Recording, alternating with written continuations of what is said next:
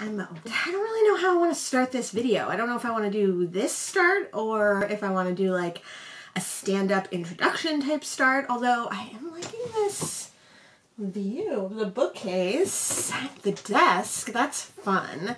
This is my library room, which I'm trying to get under control. It's also the quilt fabric room, so currently we have an entire dresser full of quilt fabric, and then we have at least the same amount of quilt fabric in like bins, like next to the dresser. And then also it has my books. My red shelf is here, and then over there, which you can't see but you've seen many times in other videos, is my TBR shelf. Today I want to do an April plan with me, and you've seen a couple of plan with me's before. I will list them down below so that you can check those out. I use a bullet journal, and my bullet journal is minimalist, simple, and what I'm gonna go with saying non-aesthetic. It's very just simple, written out.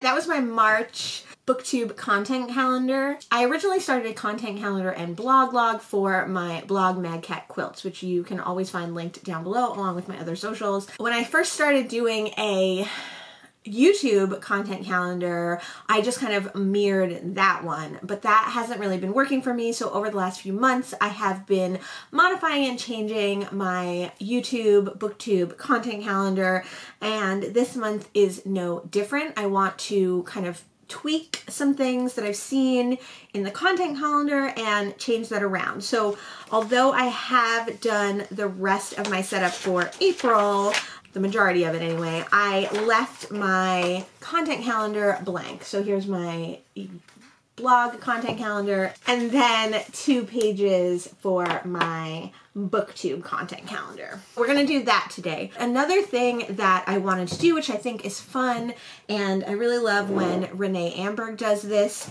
is she maps out her videos for the month, and she asks her followers over on Instagram to help her pick out videos. I did that. This is the first notebook I've used for Booktube, and as you can see, it's pretty much totally full.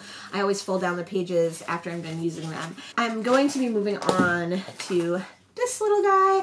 All my notebooks are either thrifted or very, very old, or both. I never buy new notebooks like this because you can almost always find them in the thrift store, or friends have them. A lot of times if you have any friends with kids, I'll also use really, really old ones that are half full and just finish them up and fill them up. It's a great zero waste way to do it. And then my bullet journal is from Cognitive Surplus. I actually just ordered another one of these. They are a small business, really cool. They use as much like recycled materials as they can, and it's a good notebook. I think it's great for bullet journaling. I use the dot grid, which I like, but you can get it line, dot grid, grid, etc. We'll link them down below, but you can almost always find them in my bullet journal videos. For the last like 10 days, I've been kind of asking people what kind of videos they want, or if they want this or that, and I've been taking pictures of all their responses so that I can write them all down. I'm gonna look at that and do this now. I'm gonna drink my tea. And I have some ginger tea, and we just got new local honey, and it's like so good. I've been eating honey on everything.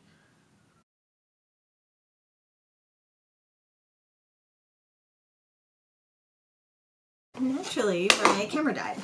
But I was able to look up some of the things. I asked people what videos they wanted to see. Some people wanted a zero waste recipe. Some people wanted plant tour. Some people wanted book recommendations. So I then kind of culled their information that they gave me and asked more specific questions. So like for book recommendations, I asked if they wanted me to give them my recommendations, or if they wanted specialized recommendations for friends. I asked if they wanted like standard zero waste swaps for things, or if they wanted like a full recipe. I asked if they wanted a garden tour or a plant tour. I asked what tag people might like, if they would prefer a spoiler tag or the nursery rhyme tag that's going around, and a few other things. So I've written those down, just the ideas, but I'm not going to tell you which thing that people pick because I don't want to give all my videos away, obviously. There's also all the videos that I normally do, like a TBR ASMR and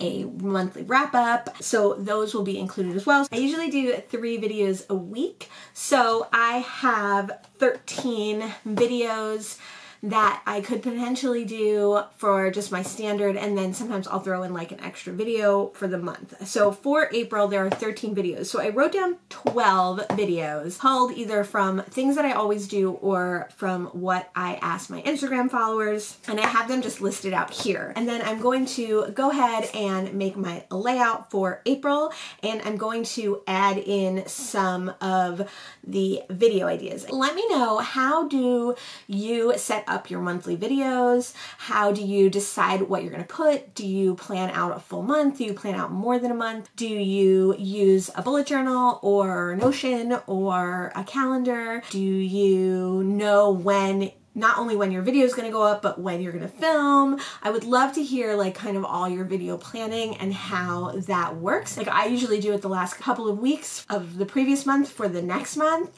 and then I have like a running list of what I might want to do for the next month. And if you have a plan with me like this, definitely link it down below. So in my other Plan With Me's, you can see that my layouts are all very much the same. They're minimalist, they're simple. I simply start by writing the title of the page at the top and then fill in the dates for this content calendar, so the entire month of April. I'll also put the previous month so I can look back without actually physically looking back when I'm creating my content calendar. These 3 columns are the new aspects, so that is a checkoff sheet for the days that I film, the days that I edit, and the days that I post to Instagram. Here I'm writing out my regular content, so this is just a list of the regular posts that I might put. I will fill out some of the next month so that I can add that in, and then I also have my filming schedule, so I'll write down what I film and I will check off the boxes to make sure that everything is ready for posting.